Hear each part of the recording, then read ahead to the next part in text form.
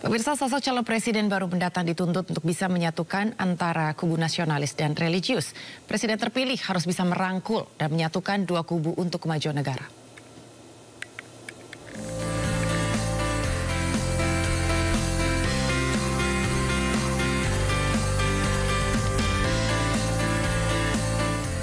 Ganjar Pranowo bakal calon presiden dalam Pilpres 2024 yang diusung Partai Perindo. Dikenal sosok mahasiswa yang suka berdiskusi dan membaca. Sejak mahasiswa, dirinya gemar berdiskusi lintas keilmuan, kasus politik, hukum, termasuk diskusi keislaman. Gubernur Jawa Tengah ini juga aktif di kelompok salah satu studi Wali Songo dan sering memberi warna tersendiri. Ganjar Pranowo juga pernah menjadi reporter untuk kebutuhan majalah Mahkamah Fakultas Hukum UGM. Meskipun keterlibatannya nggak lama, tapi pernah menjadi bagian dari majalah Fakultas Hukum Mahkamah. Sebagai mahasiswa, Ganjar Pranowo juga dikenal sebagai sosok yang bisa menjembatani antara kubu nasionalis dan kubu religius. Nah, saya menjadi saksi saat itu bagaimana Mas KP yang seorang nasionalis yang kala itu kan di masyarakat juga ada semacam cap ya, stigma mungkin ya lebih tepatnya, bahwa yang nasionalis itu tidak religius gitu ya. Saya menjadi saksi, tidak demikian. Ya, saya melihat Mas KP itu seorang yang nasionalis tapi religius. Jelang Pilpres 2024 mendatang, para sahabat mendukung Ganjar Pranowo maju menjadi orang nomor 1 di Indonesia. Tim Liputan iNews melaporkan. Bakal calon presiden PDI Perjuangan Ganjar Pranowo unggul dalam polling Okezon. Dalam polling dilakukan di sosial media ini, Ganjar melesat unggul jauh dari pesaingnya, yaitu baca pres Partai Gerindra Prabowo Subianto dengan persentase 51%. Prabowo menempati posisi kedua dengan persentase 30%. Sementara baca pres lain, Anies Baswedan hanya meraih 17%.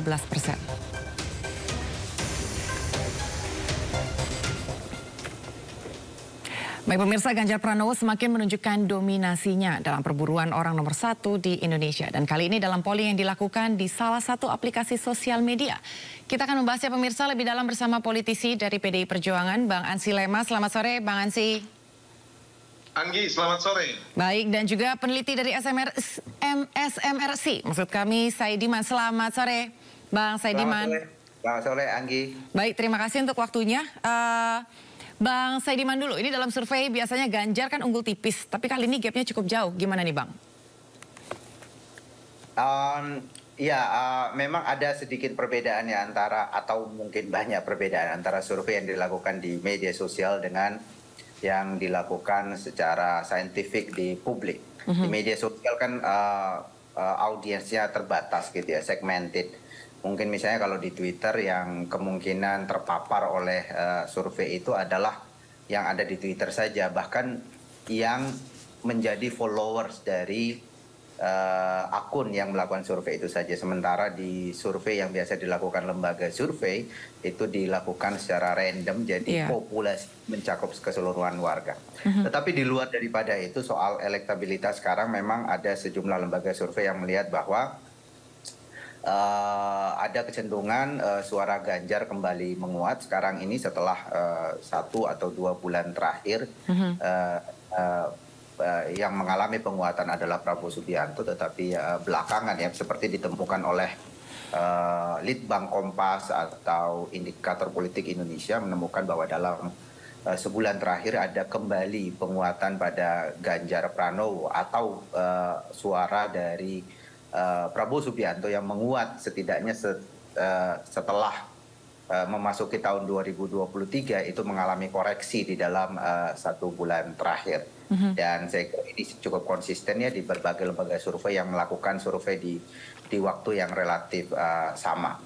Oke, Bang Ansi Lema, kalau misalnya diperhatikan memang kecenderungan antara suara Ganjar Pranowo ini kejar-kejaran memang dengan Prabowo Subianto. Dan polling pun digelarnya ini di media sosial yang sebagian besar penggunanya adalah generasi milenial atau generasi Z, anak-anak muda. Nah, kalau dari Anda sendiri melihatnya apakah Ganjar mampu untuk merebut suara dari pemilih muda ini?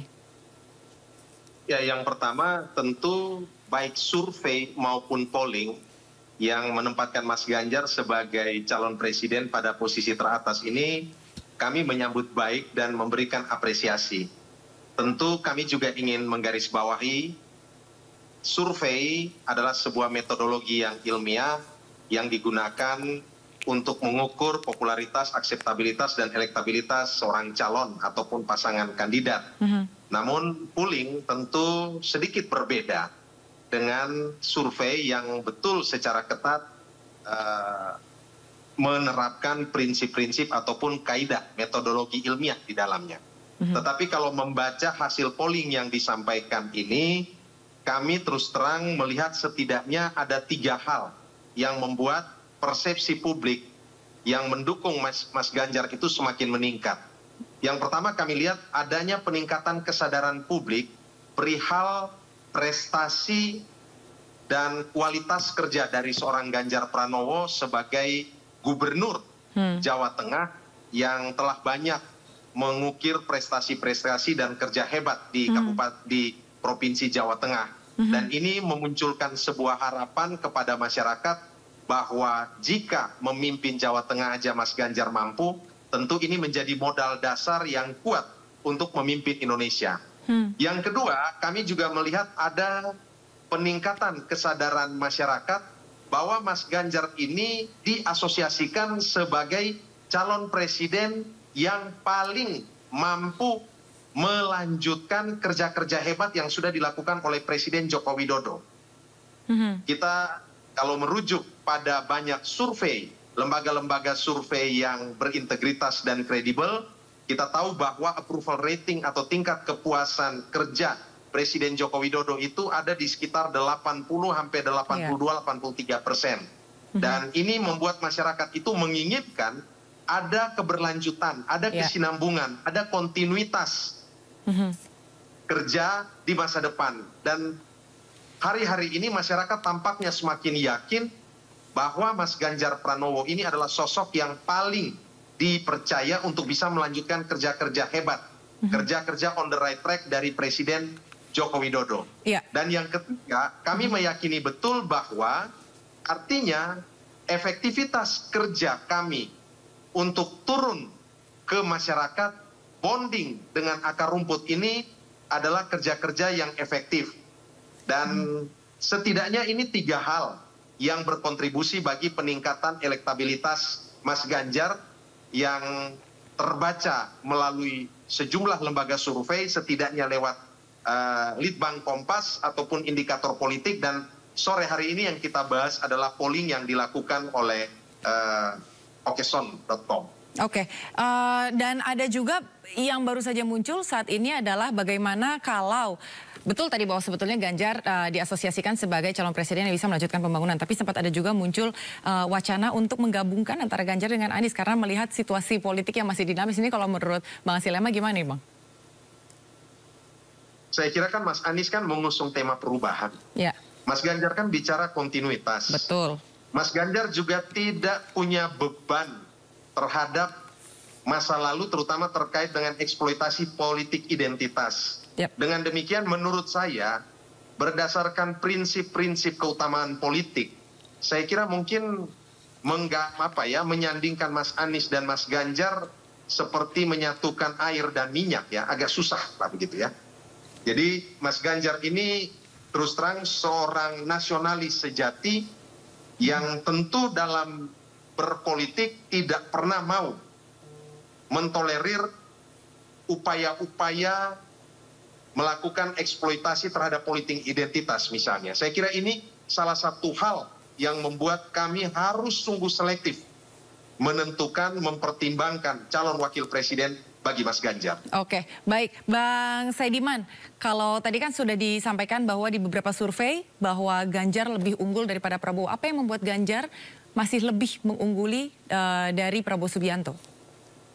Saya kira faktor yang paling penting dilihat di sini bahwa di dalam struktur pemilih Ganjar sejauh ini jika dibandingkan dengan bakal capres yang lain itu jauh lebih kuat.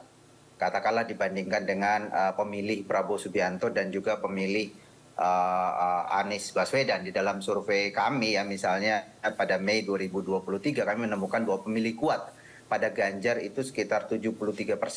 Sementara pada Anies Baswedan 61% dan Prabowo Subianto 59%. Pada Prabowo itu ada sekitar 39% yang menyatakan masih mungkin untuk berubah. Sementara yang menyatakan demikian pada pemilih Ganjar itu hanya 26%. Jadi saya kira kalau kemudian ada perubahan pada pemilih Prabowo dengan cepat ya, katakanlah dalam sebulan terakhir, itu memang mencerminkan dari pemilih Prabowo sendiri yang masih jauh lebih tinggi pemilih yang lemahnya dibanding dengan calon seperti Ganjar Pranowo. Itu yang pertama. Kemudian yang kedua, kalau kita lihat tren elektabilitas secara lebih panjang ya, katakanlah 2 tahun terakhir, kita bisa menemukan bahwa sebenarnya di dalam 2 tahun terakhir terjadi fluktuasi dukungan. Pada Prabowo Subianto, kita ada survei pada Mei 2021 yang mendukung Prabowo ketika itu 34,1%.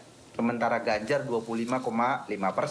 Nah sekarang ini di dalam berbagai survei, katakanlah dari Litbang Kompas, juga dari indikator politik Indonesia, angka elektabilitas Prabowo Subianto kembali ke sekitar 33 sampai ke 34%. Jadi kita melihat bahwa ini sebenarnya kalau kita lihat dari ujung ke ujung dalam 2 tahun, pemilih Prabowo yang sempat turun pada 2022 itu sebenarnya ya kembali ke angka semula, ke sekitar 34%. Sementara pada Ganjar Pranowo secara konsisten, kalau kita lihat dalam 2 tahun terakhir, walaupun juga ada fluktuasi, dalam 3 bulan terakhir sedikit turun, tapi kemudian naik kembali. Tapi kalau kita lihat secara konsisten itu mengalami kenaikan yang cukup signifikan ya, dari 25,5% menjadi sekarang sekitar 35%. Jadi naik sekitar 10% dalam 2 tahun. Jadi ya, itu yang terjadi. Jadi itu penjelasannya. Penjelasan yang lain saya kira tadi saya setuju dengan Bang Silema bahwa saya kira calon-calon presiden ini mulai semakin jelas ya menunjukkan posisinya. Ada satu peristiwa di awal Juli misalnya, di mana calon 3 bakal capres yang paling potensial itu dipertemukan di dalam satu forum sebetulnya, walaupun mereka berpidato berbeda-beda waktu, tetapi ada satu forum di Makassar, di Rakernas Apexi ya, Asosiasi Pemerintahan Kota Seluruh Indonesia. Itu publik disuguhi bagaimana bakal calon presiden ini bicara tentang gagasannya. Dan kalau kita lihat secara objektif, saya kira ya masing-masing punya kelemahan dan kelebihan. Tetapi pada Ganjar Pranowo, salah satu kelebihannya adalah dia masuk secara lebih detail pada kebijakan, tidak sloganistik. Ini misalnya berbeda dengan Prabowo Subianto yang masih lebih banyak slogan. Dia juga mengapresiasi pembangunan yang dilakukan oleh Pak Jokowi ya, semacam ingin mengikut pada Pak Jokowi.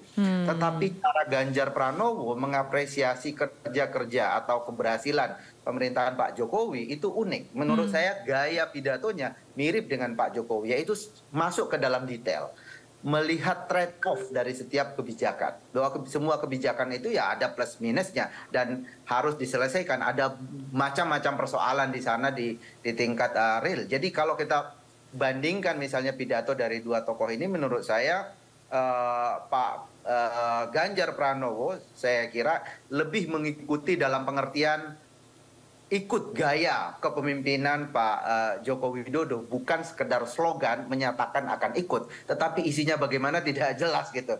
Nah, saya melihat di situ, karena itu kemudian tadi disampaikan oleh Bang Silema bahwa approval rating atau tingkat kepuasan publik kepada Joko Widodo sangat tinggi sekarang, sekitar 80%.